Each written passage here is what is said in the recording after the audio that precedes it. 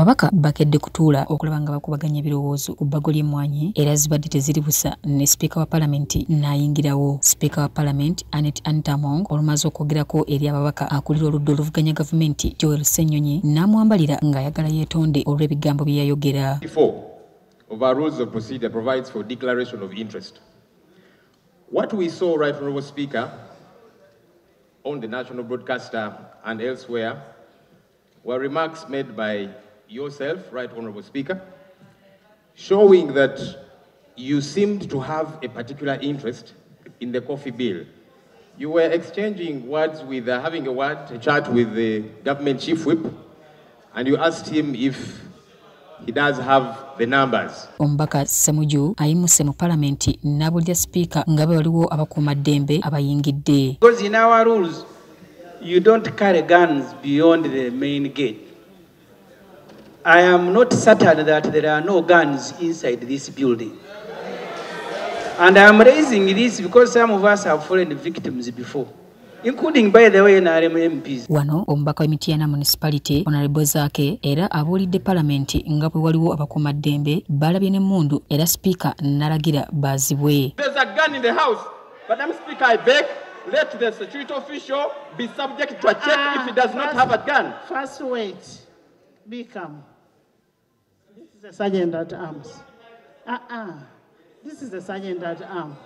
Sergeant at Arms, can you check? Remove your jacket.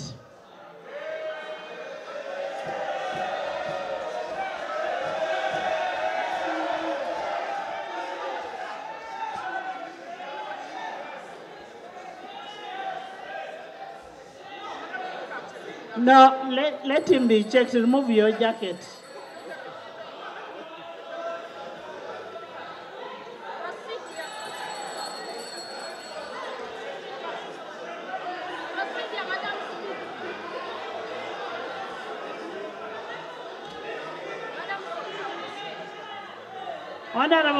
Oluvannyuma omubaka Zaake Francis Butebi yazzeeyo okutuula mu kifo kye we yabadde atudde wabula asanzeewo omubaka Anthony Okol era n'amulagira okukyamuka wabula omubaka Okol asazeewo kumukuba bikonde ekintu ekireeseewo akavuyo mu Paalamenti.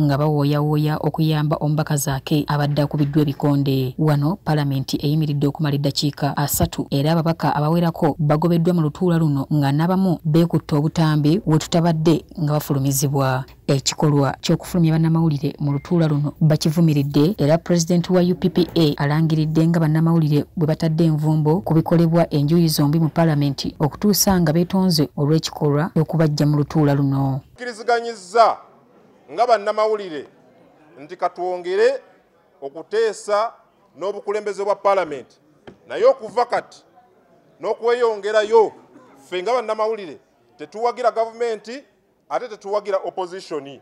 Fe omulimu gwaffe kubeerawo kutuusa mawulire ku bantu baffe nga bwe gaba gabaddewo. So tetulina musango gwonna gwe tuzizza kutwala kamera zaffe mu chambers okulaga bannayuganda ebigenda mu maaso. So okuva kati tuyimirizza okukavalinga entuula za Paalamenti.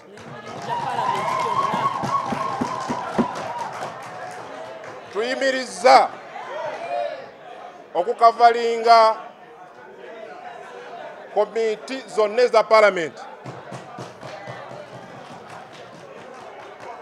Oba komiti za opposition ziri chaired by opposition, oba komiti ziri chaired by NRM, tetugenda kuziddamu zikavalinga. Oba press conference